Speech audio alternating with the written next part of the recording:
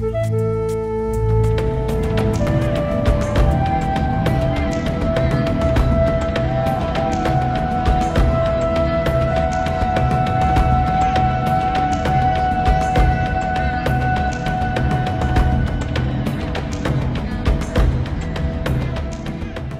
hi there, and welcome once again to our study In Search of Christianity, brought to you by Bible Talk. And I want to greet you in the precious name of our Lord and Savior, Jesus Christ.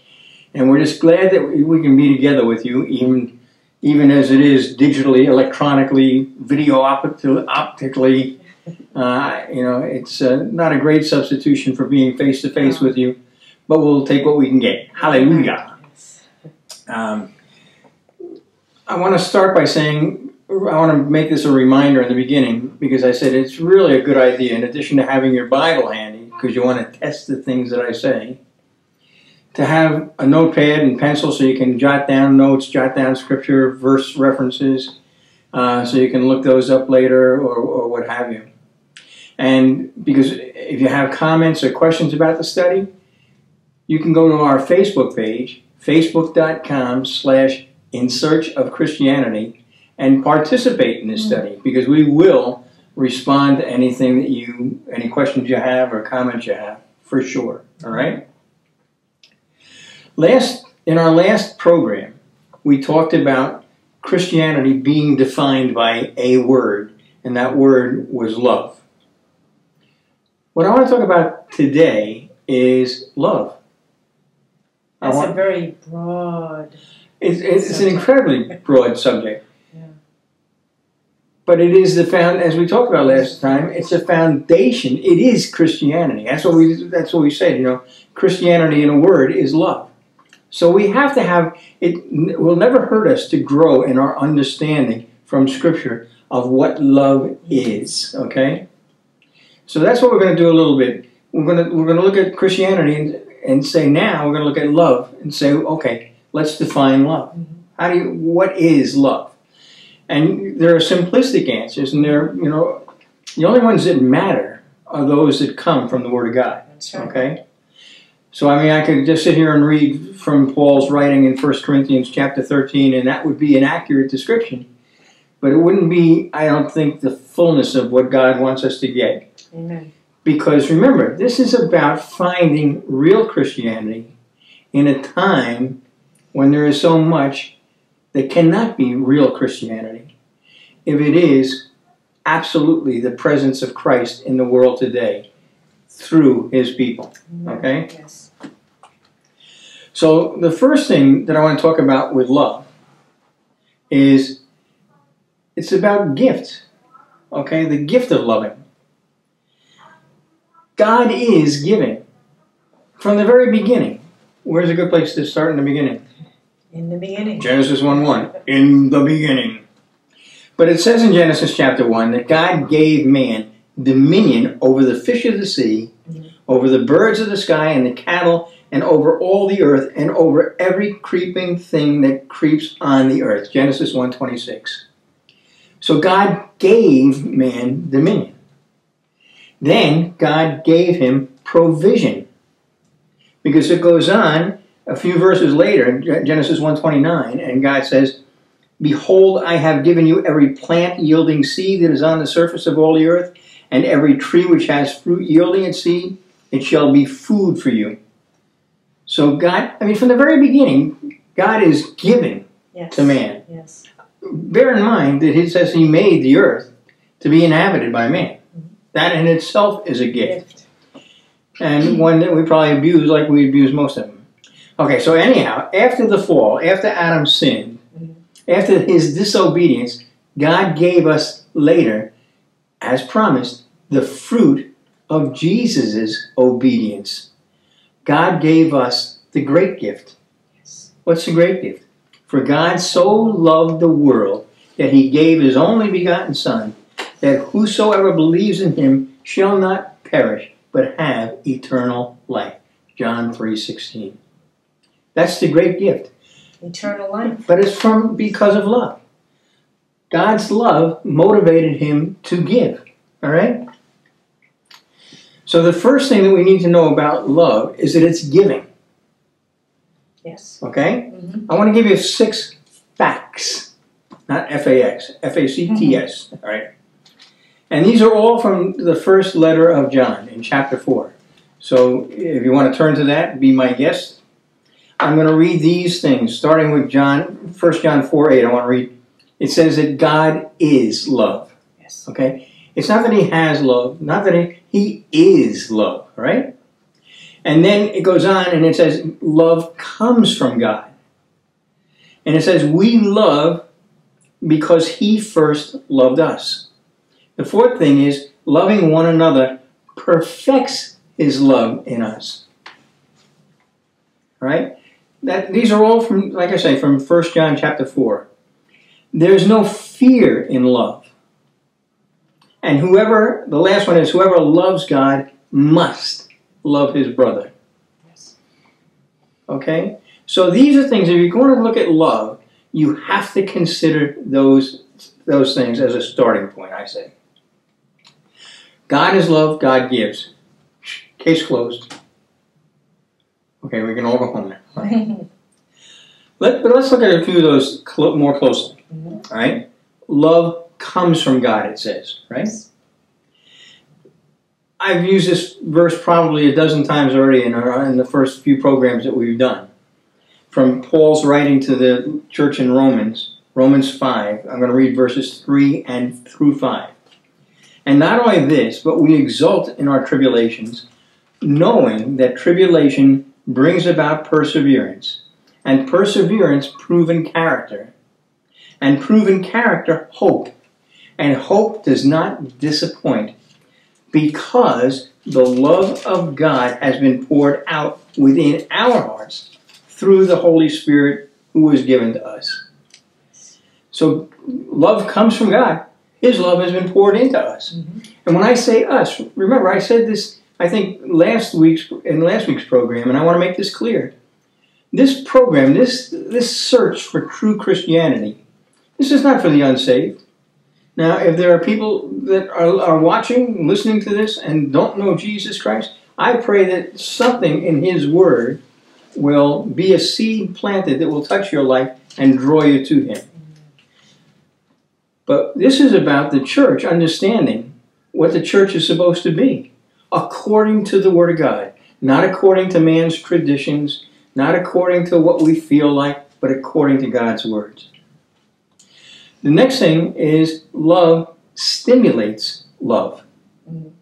Right? It says we love him because he first loved us. His love stimulated, stirred up, brought about that love for him in our lives. Okay? Paul wrote to the Galatians and said, do not be deceived. God is not mocked. As a man, whatever a man sows, so he will also reap. Right? What you put out, you're going to get back. Now that doesn't mean when you give God's love to somebody else, that person is going to return that love to you. No, it doesn't mean that. I promise you, not everybody is going to be receptive to the love of God that you present to them. Right. Not everybody, but somebody. All right? But I will tell you that God will always return that gift. When you are obedient and share the love of God, God is going to return love to you. I mean, you will know. You know, what we should be seeking is the approval of God in our lives. We want to please him. That needs to be the end goal. You know, when we see him face to face and meet him eyeball to eyeball, that he says, well done, thou faithful, good and faithful servant, right? Enter into the joy of your master. But, let me see, 3 times in Scripture, you know, God the Father says, as over Jesus, behold my beloved Son in whom I am well pleased. Yes. He shows that favor, and he demonstrates it, and he speaks it. We want to hear that from the Lord. And a command that the Father gave at that point too was listen to him. Yes. And we talked about love. You know, Jesus said, if you love me, keep my commandments. Right? Love perfects.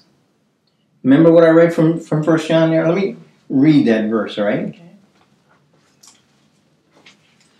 Okay. 1 John 4:12.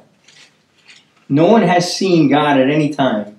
If we love one another, God abides in us, and his love is perfected in us. Okay?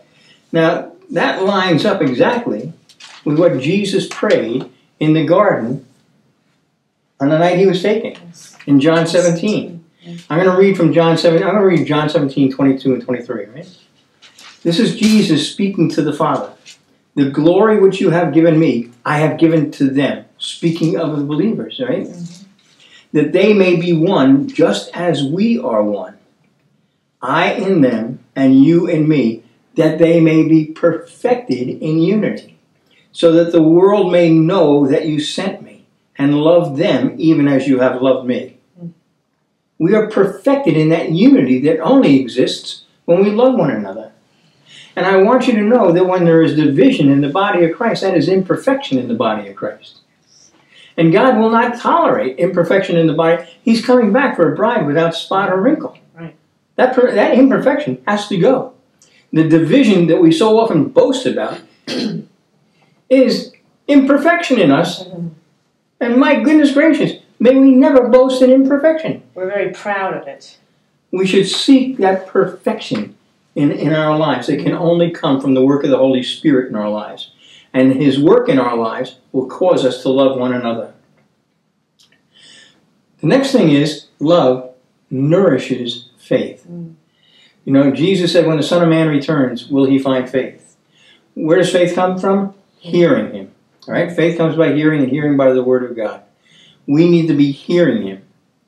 But love nourishes faith. Fear, remember it says perfect love casts out fear. Well, fear is the opposite of faith. That's cast out. Think about the connection here to love. And the best place I could think of to see that really was in Romans chapter 8, Paul's letter to the Romans, right? Because this is Paul speaking out of the confidence that he has in God's love, right? I mean, that's what that whole chapter is about. Paul is his confidence in God's love.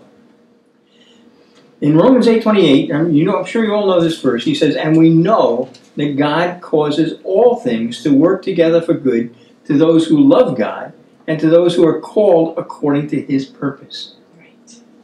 When we have that confidence that everything in our lives works to good because he loves us, why would you fear anything, right?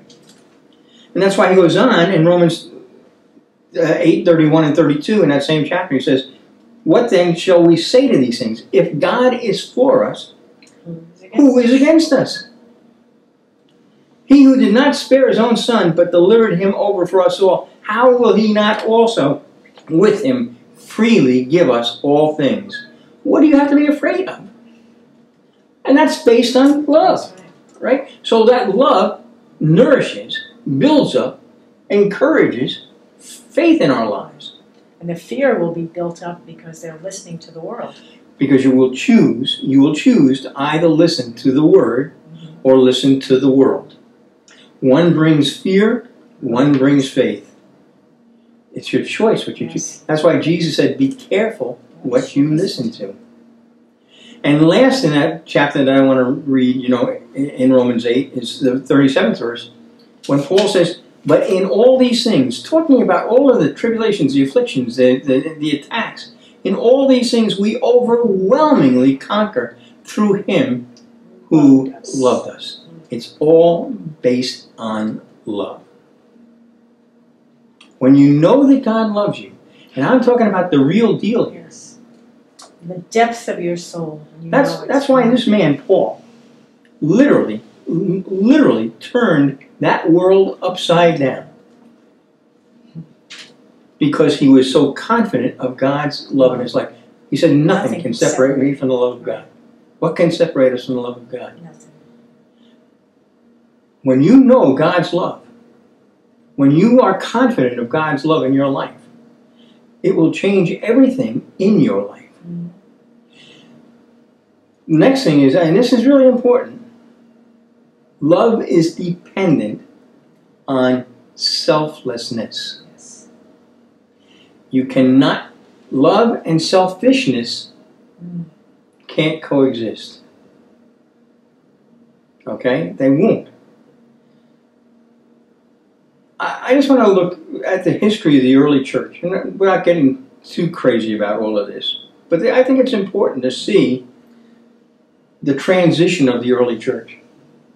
In Acts chapter 2, I'm going to read you from Acts chapter 2, verses 44 and 45. And all those who had believed were together and had all things in common.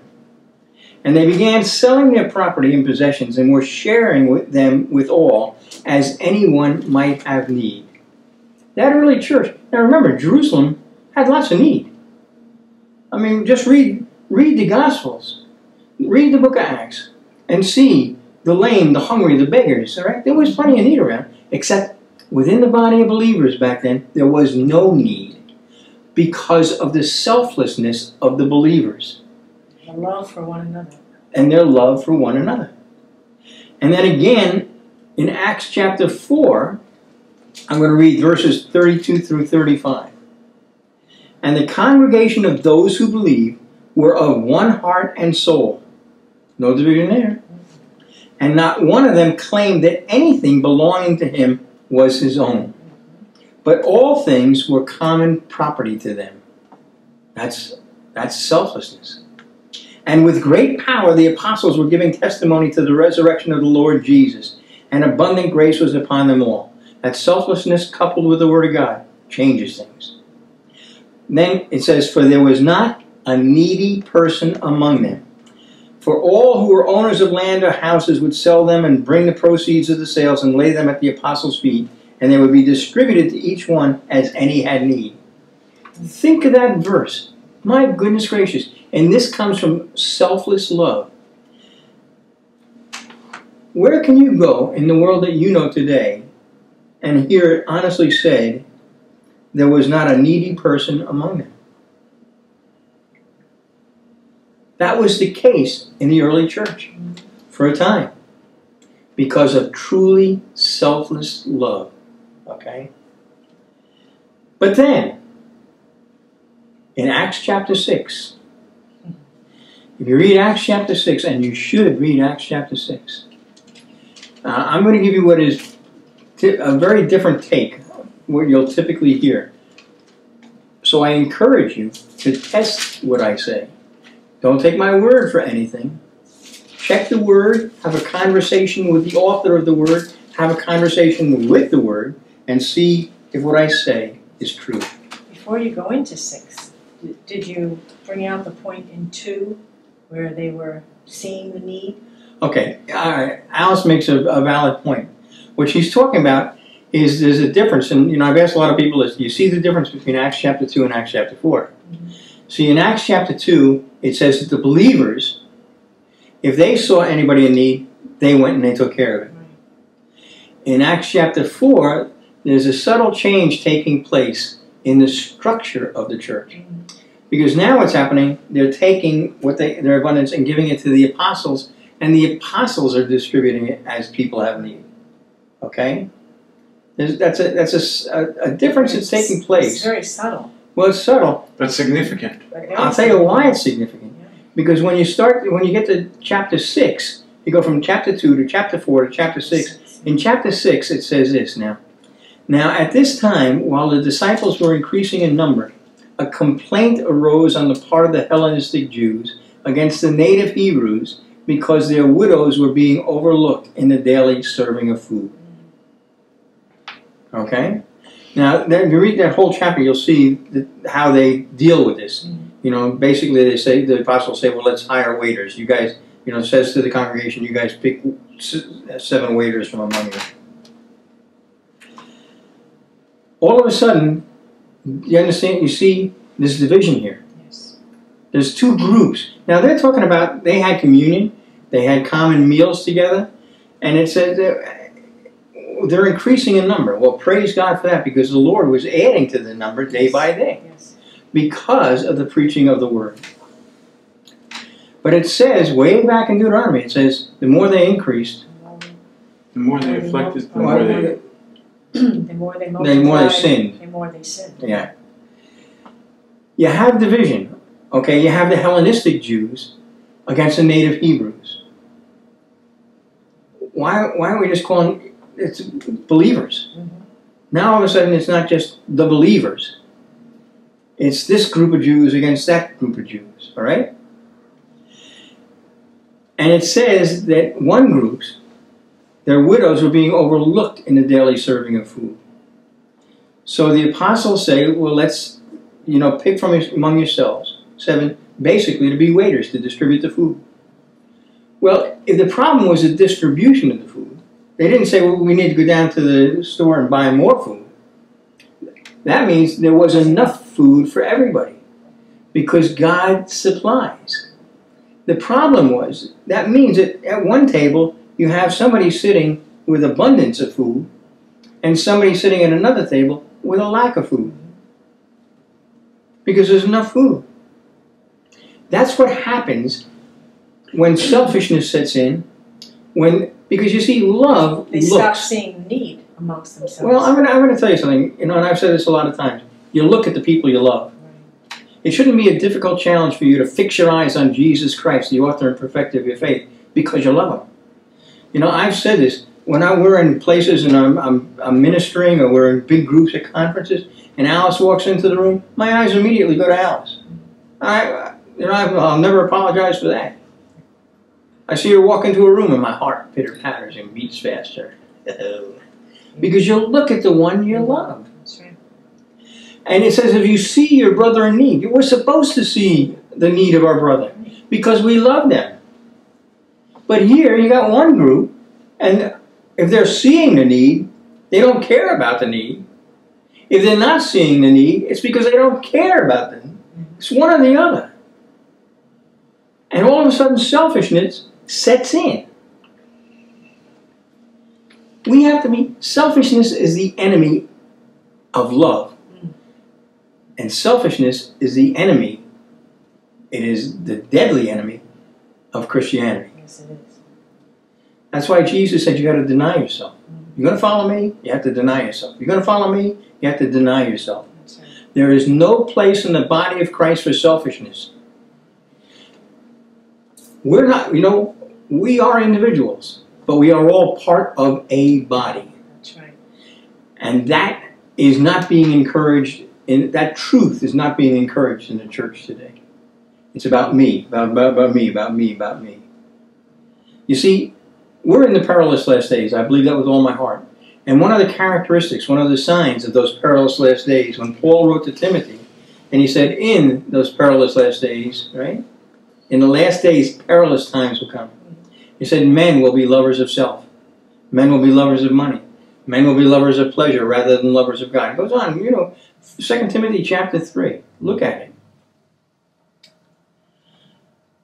What happens is, lovers of self, that's just a different way of saying selfish. Yes.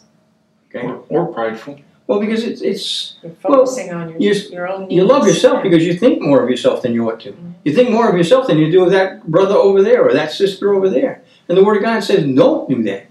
Don't think more of them than you are. More, you should think less of yourself than you do of them. That's what the Word of God says. It's clear. So where is it in the church?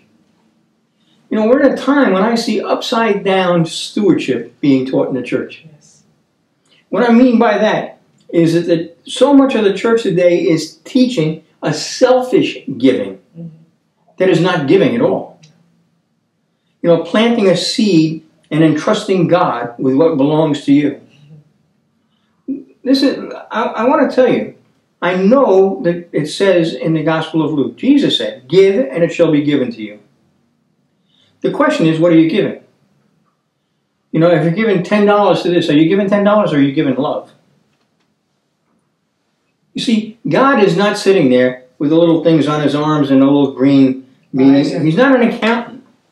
He is love. And his concern is love. And now you need to go to 1 Corinthians chapter 13 and look at what love is.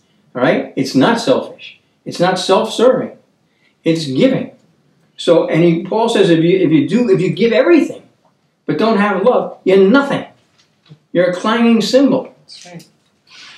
Do you have the widow's mite in there, or is that where you're going to go? No, that's part of it. You know, it's interesting what Mark is mentioning. Jesus is watching people come and bring their tithes, right?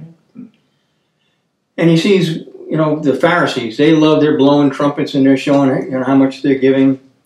But a widow comes along and she's got 2 mites, little teeny amount. And Jesus says she gave more than anybody. She gave with love. She gave out of her. You know, he didn't say, well, that's like, because he said that she gave more than anybody. Because it was her love that caused her to give that. Okay? When people are tithing or giving in order to get back more of the same money, that's not love. And I'm going to tell you, that's upside down stewardship. Half of these preachers that I hear talking about, well, plant your seed and God is going to multiply. You know, that's like getting what you're doing is you're entrusting money to God and trusting Him to be a steward to return more to you. And if that's not upside down giving, I simply don't know what is. He has become your banker. Well, yeah, he's becoming your servant. Your investment advisor. He's becoming your servant. He is managing money on your behalf. That's what you're looking for him to do. Rather than understanding that he's given us stewardship of what belongs to him. The earth is the Lord's and the fullness thereof. You don't own anything. That's right. He has given us stewardship. He has not given us ownership. If you don't like that, go and write comments.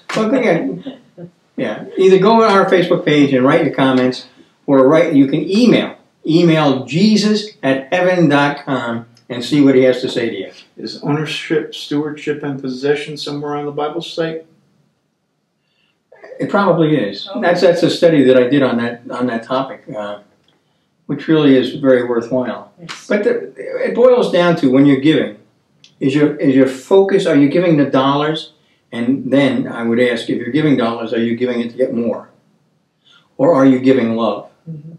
Because, you know, Jesus talked about giving without seeking return. Mm-hmm. Yes, it's a fact.